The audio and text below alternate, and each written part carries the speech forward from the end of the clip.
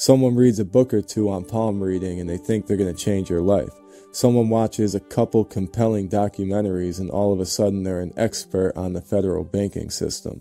Then on top of that, these algorithms are designed to feed us whatever we're compelled towards. So now you're seeing conspiracy videos that scratch that same itch. It's probably a good time to go over the Dunning-Kruger effect, I guess. This is another one that's just too easy and natural for us to fall into. One good way to sum up the Dunning-Kruger effect is that it's basically when you're too sure to see.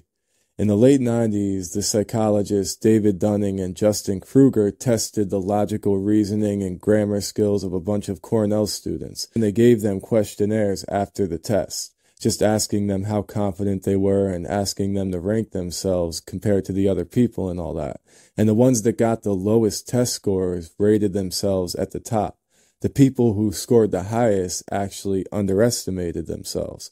And this is a pattern we experience as we go through the learning curve. Sometimes when you first start learning something, you immerse yourself in it and you get such a broad and vague understanding of it that you kind of feel like you fully understand it. So the level of knowledge is low, but the level of confidence is high. Then if you actually keep learning and studying and apply yourself, you realize there's a lot more to it that you still don't know. And you might even realize the things you thought you knew weren't quite right either. But you only realize this from learning more. So then the level of knowledge is higher, but the level of confidence is lower. Then of course, if you really try to master something, you keep growing through these cycles and eventually you can reach a reasonable level of knowledge and confidence that can be justified. But it's always important to stay humble and willing to learn. This is one of the best traits that separates the scientific method from dogmatic or supernatural claims.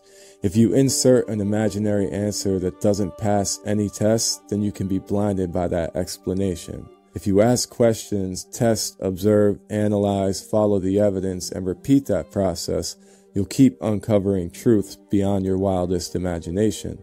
If you think you have the answer, it could cut you short. Instead of just filling the gaps with that imagination, The Dunning-Kruger effect is only dangerous when you're not aware of it and you get stuck at that first level of minimal understanding with unreasonable confidence. When you're trapped in that echo chamber and it creates that feedback loop of confirmation bias and placebo comfort or dopamine stimulation. It's pretty much like when people think they know, but they don't know enough to know that they don't know much. Then other people actually do know, but they know enough to know that there's a lot that they still don't know.